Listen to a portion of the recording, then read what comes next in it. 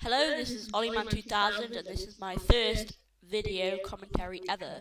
So I hope it's today. This is my I'm going to be showing you how to record your computer screen. So in the description of my video, I would have left a web address which you can either copy and paste and put in here. I think just double click on should work, and it'll take you to this website, download center, and then you just pick your language, well, I presume most of you would be English, and click download.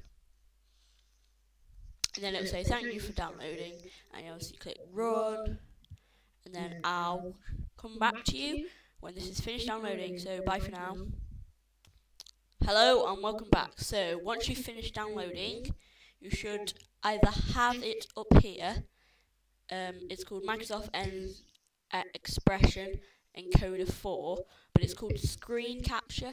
Obviously mine's up there, but most people's isn't. I had to drag mine there while you were looking. So you go onto this and click on Microsoft Expression, and mine's not there anyway, but it's called Microsoft Expression Screen Capture, and it's the top one. So just drag it onto your home screen or wherever you want to put it. I put mine onto my home screen. Anyway, so once you've done this and you click on it, it'll come up with a small taskbar where it have options as record and record with audio.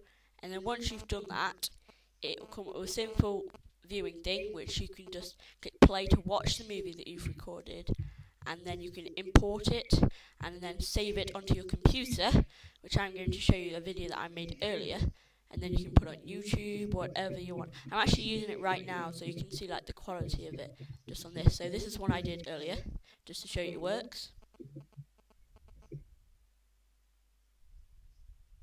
Hi, so this is a video that I recorded earlier, just so I could show you while I'm in the tutorial. So okay, so just to prove to you that it does work, I'm just gonna move some stuff around and open my Word document.